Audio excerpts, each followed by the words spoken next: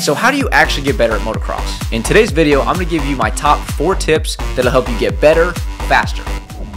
I just want to be jacked and ride dirt bikes. Step number 1 is showing up to the track with a plan. Here's how we structure our training at MTF. We have Moto Days, Speed Days, Section Days, and then we sprinkle in some skill work on those section days. The Moto Days are exactly how they sound. We're working on our endurance and we're tracking our lap times to make sure that we're not fading. This gives us the chance to work on finding a flow, being consistent, hitting our marks, breathing. Some days we even do no brake motos to bring the intensity down a little bit more and focusing on carrying momentum and not breaking through the turns. If you're not necessarily hitting your fastest lap time ever, that's okay. The important thing is that whatever lap time that we are hitting, we want to hit as close to that lap time every single lap for the entire moto. Speed days are where we focus on just that, speed. For days like this, we'll do shorter motos, maybe between 2 lappers and 5 lappers, or maybe we'll even do 1 lap at a time, doing 1 lap sprints from the gate. When we do this, we're simply trying to hit our fastest lap time possible. The only focus is speed. We're not doing longer stuff because that's when fatigue starts to play a role. You want to learn how to go fast when you're feeling fresh and strong and confident. Now, section days are where we break down different parts of the track and work on technique. We'll add different constraints like going through a deep rut with no clutch or no front brake or trying to keep your feet on the pegs. Days like this, fitness or endurance shouldn't be a factor at all. It's all about getting high quality reps, working on bad habits, and trying to perfect your technique. Your technique is ultimately what allows you to go faster. And it's a whole different ballgame when we go to the race. It's like we just turn our brains off and we just want to go fast. So the better your technique foundation is, the more likely it'll come to you second nature when you're doing things like motos or even racing. Now, incorporating some skill work on the section days is important because it brings in these seemingly unrelated skills that makes you a better rider overall. Doing things like tire hopping, slow wheelies, jump transfers, nose wheelies. Now, you might be wondering, how do I fit all this in? I don't even ride 4 days per week. What's important is that you incorporate each of these elements into whatever time you have. Like for instance, if I only rode 1 day per week, I would start my session off by doing a longer moto so I can get my fitness and my endurance. I would immediately follow the moto by doing some sprints to work on my speed, and then I would pick a couple sections so I can really dial in my technique and sprinkle in a little skill stuff, challenge myself to do a couple wheelies, couple stoppies, whatever you have time for. Now, totally shameless plug, we have MTF Pro, and if you sign up, you get access to our training programs that are all available on our app, or you can print them out,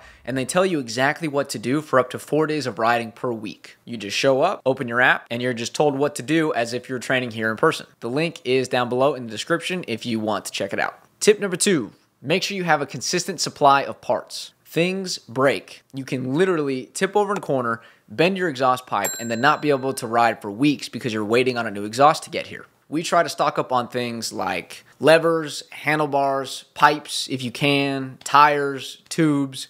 That's why for the most part, everyone at MTF is required to have 2 bikes. And one is basically there just as a parts bike. So as things break, you have a bike that you can pull spare parts off of so that you can continue to ride. All it takes is for one thing to break and you could be sitting out for weeks.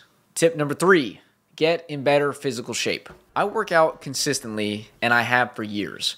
And even when I go ride once a week or once every other week, I get super sore. So I can only imagine how sore and beat up I'd feel if I wasn't in this good a shape. This will also help keep you on the track through injury prevention. The number 1 killer of progress and motocross careers is injuries.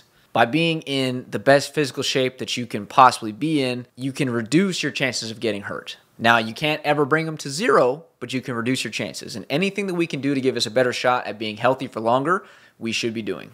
And tip number 4, look on a longer time horizon. We should be more concerned with long-term goals rather than short-term goals. A key question you should ask yourself is, what can I do to be a better rider next year? And then be an even better rider the year after that. Everyone wants to go from a C rider to an A rider in 1 year, and it just doesn't happen like that.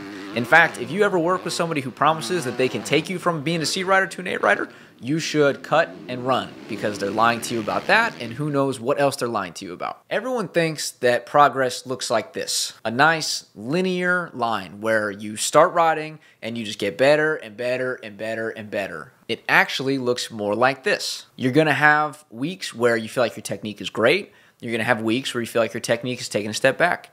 and your focus is going to have to change throughout the course of your training career. Your greatest and most noticeable, fastest improvements will happen as you transition from being a total beginner to more of an intermediate rider. And most people never leave intermediate. It takes real dedication and consistency to make the jump to professional. Now, I truly believe that anybody who wants to be a professional motocross racer can do so if they're willing to put in the work. I've seen kids come through MTF that are literally the slowest at the facility out of all the members. And they stay, they put in their years of hard work, and they make sure that they're getting better year after year. Now they're racing pro motocross and pro supercross. It can happen to you too if you really want it to, if you're willing to work for it. Now, if you're ready to get started, please consider checking out MTF Pro or MTF Lite. We didn't just create this service to make money. We really believe that we're introducing a service to our sport that's going to help a lot of people actually know what they're doing when it comes to their training for motocross. Now, if you're not ready to commit to training online with us, at least consider hitting the subscribe button so that you can stay up to date with the latest training information. And if you want to get started right now, click on this video right here where I take you through a full body strength workout. I'll see you there.